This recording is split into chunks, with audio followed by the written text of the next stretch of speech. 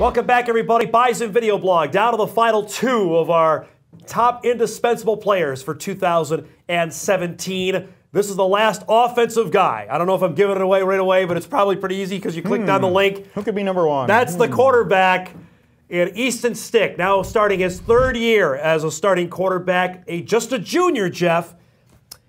Early part of 2016, really good. Middle part, not so much. And I would think okay. So overall, I would say he had a decent 2016.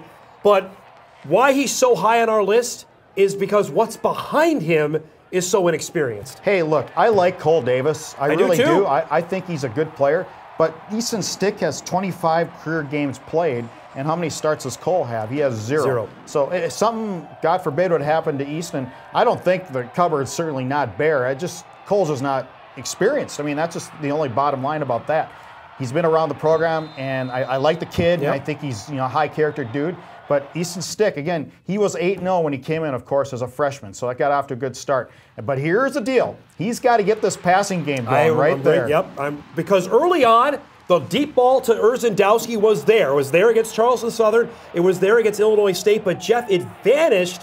I want to say the time around South Dakota State, and then this started happening. Yeah, what was that? He had this interception against Northern Iowa, and he had this one, another underthrown ball at South Dakota that I think really mystified what was going on. Now, we did find out he was battling a bit of a back injury. I think it got better right after the bye week before the playoffs started, but the Bison passing game needs to be better in 2017, and that's why Courtney Messingham is here. Well, the day Courtney Messingham was announced as the offensive coordinator, one of his first, I think, orders of business when he got on the press conferences, and this is Chris Kleiman is really, I think, started this conversation, is we need to get a better passing game. I mean, that's not news to everybody who watches games, but they need to find other ways. And Chris Kleiman said, okay, well, you know what? We're going to try to tweak it a little bit anyway, even if Tim Polisic was still here. It's a West Coast offense. We're going to try to do some different things, and whatever that may be, we'll see this year. But they needed to find out a way, and they need to find out a way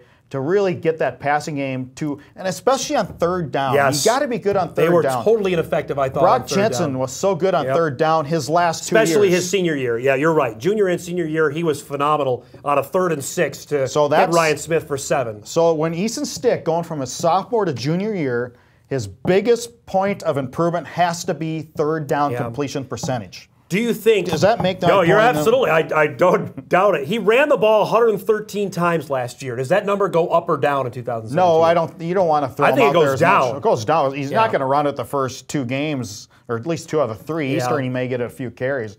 Why would you throw him against Mississippi Valley State and throw him up the line? No way, was what I meant. It would be, I mean, that's not going to happen. 7 rushing touchdowns last year. He was the 3rd leading rusher on the team in 2017. He's got the wheels. He's still, you're right, he absolutely does. He is quick.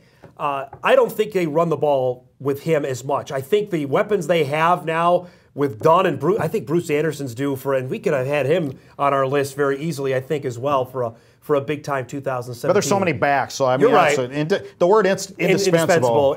Here's the thing with me. You hit the nail right on the head on third down, is the ability of the big play. We saw the big play in games 1 through 4 last year.